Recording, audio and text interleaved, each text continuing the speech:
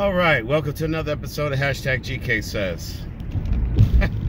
I tried for a couple of hours to do what I had to do before, and for some reason the video kept coming out twisted and sideways, this, that, and the third. So this is like my third attempt. Now I got things to do and I gotta go driving. So anyway, where do I even start? World's gone crazy? Yes, we know. Politics, government stuff? Yes, we know. We tried to tell you so. You didn't listen. Everything came to fruition. Yes, it did. So anyway, besides all that, the most important thing to me right now is, you know, my friends and whatnot. And I got to post a couple of screenshots that I took to show you, like, what I show my friends and what I show strangers, how that... I'll show you the shadow banning and everything like that. But long story short, unfortunately, NYPD lost an officer last night, which sucks. A firm believer in law enforcement, but yet I understand the underbelly of it all as well, which I will explain. I haven't come out in a while, and the thing is me, it's like, why bother? Why bother? Because nobody listens anyway, so it doesn't really matter to me anymore. I just try to inform people of different things. But, lost a lot of people in the last 2 years, and most recently, because I haven't seen anybody say anything about it, and they probably don't even know themselves, but my friend that I was helping out who was paralyzed, Tommy Blankenship, most of my people on my friends list that are from Denellen know him. Yeah, he passed away Wednesday night, and there was other people I was trying to get to call him, and the 5 or 6 people I reached out to, they said they couldn't or didn't call him. Well, it's too late for that now.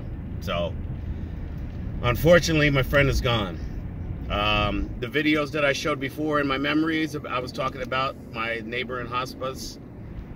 Yeah, she passed away as well. The old lady that I showed in a photo on my post last night, who loved me to death because I always did everything for her and I never charged her a dime. And Joan, she lived around the corner. Cool old lady, strong as hell. She used to do her own gutters, her own lawn, everything like that. And she was always awesome. She was like, look at your hair. And she was great. But she passed away a few weeks ago. Tommy passed away Wednesday. I lost about a good 30, 35 people. Still won't take that poisonous jab. It is what it is. Other than that, let's go to other stories. Remember I told you it took 2 years for me to actually say anything? The video that I just posted the other day from my memories, I said something happened to me that night when I went to go see my band Black Dog, but I couldn't talk about it until it was all done. Well, it just got done last week. Well, a couple of weeks ago, January 6th. Anyway, long story short, I'm coming home. It's 2 o'clock in the morning. I get pulled over. Cop asks me, yo, can you pull in this parking lot? I already know what it is. They're fishing. They're fishing for things. It's late at night. I towed for years and years and years. I know it's the witching hour, but that's the time I'm coming home. I know my way. Instead of taking the back road through residential areas, I took busy streets for a reason. Because I know. Are you fucking serious? Dude, what the fuck is wrong with you? You're a fucking idiot. Pardon my language. There's just people just like, they don't know how to drive in New Jersey at all. Anyway, driving home, doing the speed limit and everything, no problems. Past the jurisdiction line, boom, there's a speed trap, which I always know is there. I know this guy is always there with somebody. As soon as I drive by him, I look. Sure enough, he pulls out behind me without his lights on or anything. All right, no sweat. As soon as he turns on the lights, 1/10 of a mile before the end of his jurisdiction, in which I knew it was going to happen, I picked up my phone, turned it on record, and I recorded everything. So he pulls me over, tells me to pull into this lot. All right. Talks to me for a couple of seconds. I'm, you know, trying to find the registration, insurance, and everything. It's my girl's car, so I don't know where anything's at. So I'm finding it. Do you know why I pulled you over? No, not really, because I'm obeying all the speed limits and everything. So, oh, you were on your cell phone. No, I wasn't. Well, I saw you on your cell phone, and I'm like, bro, all right, whatever. You'll never win an argument on the side of the road. So I let it ride as is. Then all of a sudden, it's like 20 degrees out. I'm in a t-shirt. He pulls me out of my car to do a DWI sobriety check. Really? Okay, no sweat. So I go through it, I'm freezing. And as I'm going through it, he tries to trip me up in the test. So I was like, yo, that's not part of the test. So he looks at me and starts laughing. I was like, what are you, Westfield? And they was like, no, we're not Westfield. And I was like, well, you're doing the dirty tricks that Westfield does. I said, that's not even part of the test, and you're over here trying to trip me up. I haven't been drinking or anything. And as a matter of fact, you know what? I'm cold. I get back in my car. That's basically, you know what I mean? I don't care, because you violated a whole bunch of scenarios. You violated like rights and everything right from Jump Street, but I let it go. Comes back and writes me a ticket for a cell phone. I was like, all right, bet, no problem. I just took it on the chin. I'm going to court for this. Oh, do you want to hire a lawyer? Nope. Yo, you don't see you need a lawyer because the prosecutor's really good, this and that. I was like, I don't care, because I'm coming in both barrels. I'm coming in with both barrels, because I'm going to let them know, because I recorded everything. So now,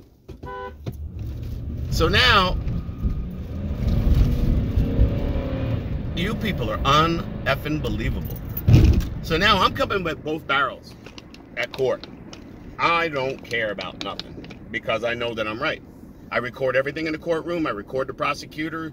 I'm basically guilty until proven innocent. He's not going to take my data usage that I got straight from Verizon and everything. Basically, they make it hard for you to fight for your rights when it's a BS charge of cell phone. But anyway, long story short, I go to court. I tell them I want the discovery, the body cam video. Oh yeah, no problem, no problem, no problem. So meanwhile, 9 months goes by. They never sent me the video or nothing. I go to court.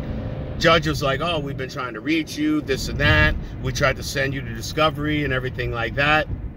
And I was like, yeah, okay. I haven't got nothing. Oh, is your, email address such and such and such? They had it off by one letter. Well, a couple of letters. Instead of GK, they put GH. I was like, okay.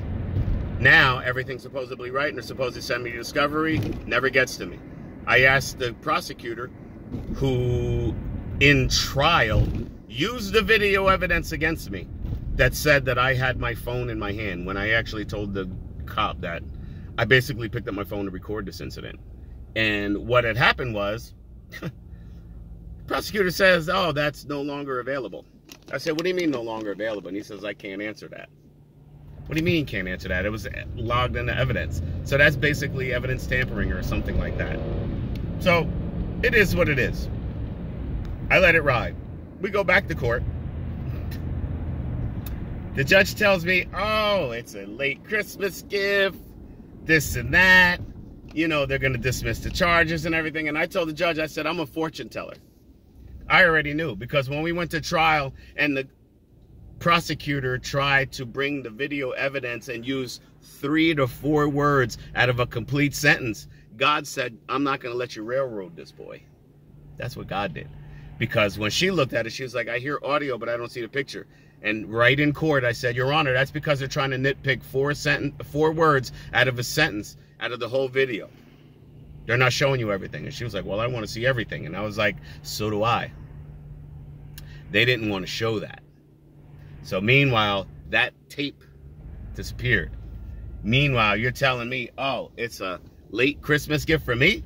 No, it's not a late Christmas gift for me. What it is you are lucky, very lucky, that I didn't get that dash cam video, because I tell you what, I would have put it here with you so everybody could see just the trials and tribulations that guys like me go through every day for being in the wrong place at the wrong time, not even doing nothing wrong.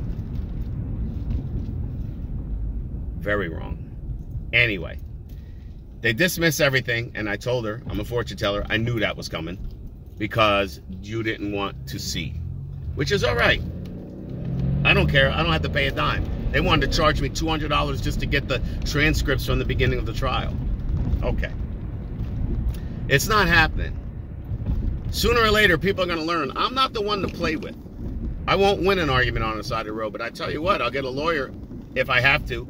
I'll go to court when I have to, and I will state my case, because I was coming at this dude with both barrels. I had so many things just on the beginning of his testimony that was going to shoot him down. They didn't give me that chance. And I recorded all of that on my GoPro, which I'll post later. Anyway, not to say all are bad. Meanwhile, I get caught doing something stupid on the highway because people don't know how to drive out here. And I do what I gotta do. And I get out of the cluster F, and sure enough, come on, don't be a jerk off. Don't be a jerk off. Don't. That's what I thought. So anyway, these people out here, I swear to God. I get caught doing something wrong, of course. And I pull immediately over. The trooper was like, I appreciate you pulling right over. I'll take that in consideration. Thanks, dude, because I already knew I did wrong. It's just what it is. When you get caught doing something wrong, don't be belligerent. Don't be stupid. You'll be fine. Be nice. And that's what I was. I was being nice. He was going to give me a warning. Then he realized who I looked like. Didn't even give me a warning. Just gave me all my credentials back. Started talking to me. I was talking to him for half an hour on the side of the highway, which was awesome. Some cops are really, really good. Some, you see them on the news. What are you going to do? Now, what we see going on today is just completely off the hook. It really is. And those of us who you call conspiracy theorists have told you nothing but truths. And so far, I think the count is 16-0, where we're right and you're wrong. But that's neither here nor there, because everybody's programmed real easy through the news and this and that and blah, blah, blah, blah, blah, blah, blah. And you're going to listen. It's like, yeah. Stop being stupid. Anyway. Other unfortunate news was, you saw me post the other day, was a lady and her son went into Newmarket Pond at Piscataway.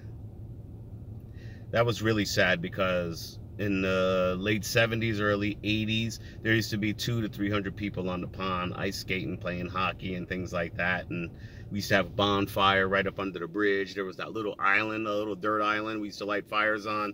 Nobody ever had a problem. Everything was good. And then come to find out, this lady with her son, 9 months old, perished in that pond. It's like, really, yo? I've been telling you how to avoid catastrophes all this time, and nobody listens. And that's all right, too. Because I'll tell you what. I posted a cat video on my timeline just for S and giggles. And I think I got like, I don't know, 10 responses. I posted that same video to a bunch of strangers in a different group just for S and giggles. We're up to 1,000. So it seems more likely for me to go out and post on YouTube and different groups and different videos and whatnot, not to my friends, but to the people that don't know me, because that seems where it makes the most sense, because everybody seems to understand what I'm saying. It is what it is. You call it shadow banning or slow banning or bottom of the news feed and everything else that they're doing, and your fact checkers. Yeah, straight up, that's what I'm doing. Yeah. Whatever. The world's gone crazy, but the thing is it's only the parts that you see. It's not the parts that you're part of, depending on who you are.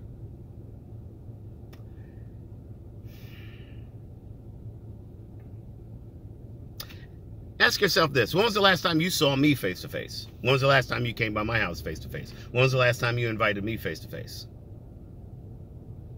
Few and far between. Not many of you even have pictures of me, which is okay.